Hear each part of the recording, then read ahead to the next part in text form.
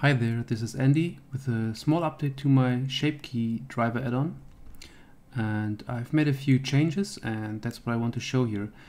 I've written with Campbell and he gave me a few suggestions how to improve the script, and that's what I tried to.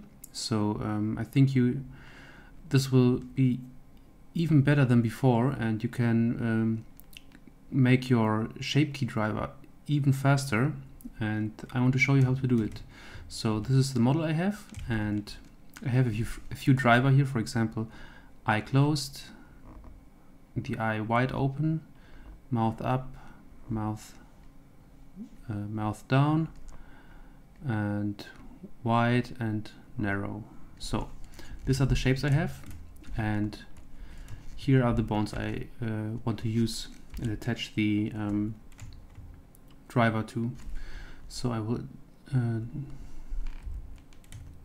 I just select my object and also the bone, and now you see a new tool this appears here, and that's the driver constraint.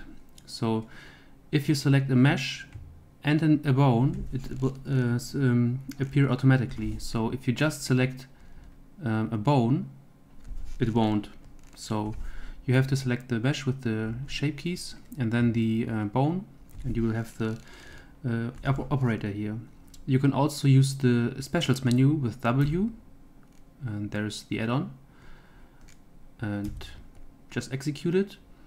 And I've also added a new shape or a new type, create new shape. So if you choose this one, it will create a new shape for you with the bone name, and which works. So if you don't have any shapes in your object, it will just create one. So let's say we want to connect now the mouth or the eye at first. So let's say we want to move it upwards and then drive it with that translation. At the moment, or in the last video, you had to watch how far you moved it, and then just memorize that value and type it in. Now the add-on guesses what you want to. So you just say you want to move it that high. Now open the operator, and it will set the height automatically based on the translation or transformation you've done. So just press select the shape, okay, and that's it. So if you move it up, it will open the eye. Now let's say you want to move it down that far. Just select the proper shape. Oops. Sorry, I've eye wide. So this is eye wide, okay, and this is eye closed. So now you have a controller for opening and closing the eye, which is pretty fast. Same for the mouth. So let's select the bone here. Let's say if you move it that high, you want to push the mouth corner upwards. That low, mouth down, mouth wide, and mouth narrow. So, and that's it.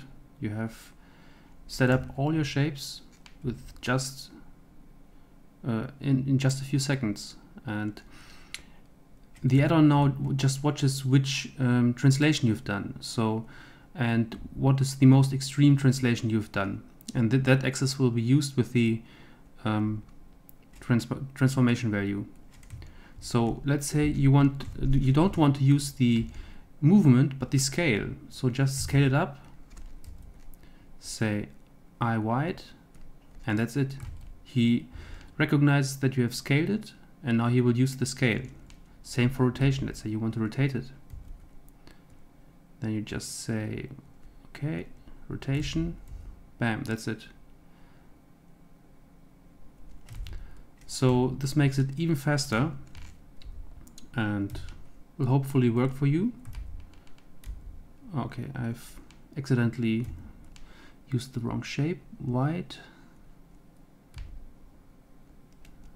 So we will set this one to white and this one to closed, and that's it. I hope you will like that small addition. You can get the add-on from the description below, and probably I will submit this add-on to the Blender add-ons, and maybe it will be shipped by default in the future releases of Blender. I don't know yet, but you will see. If not, you can always download it from my GitHub repository and have fun with it. And if you want to get informed of new updates, just subscribe to my channel or to my Twitter account, which will be linked in the description. And if you liked the video, please feel free to share and subscribe to me, and have fun blending. Goodbye.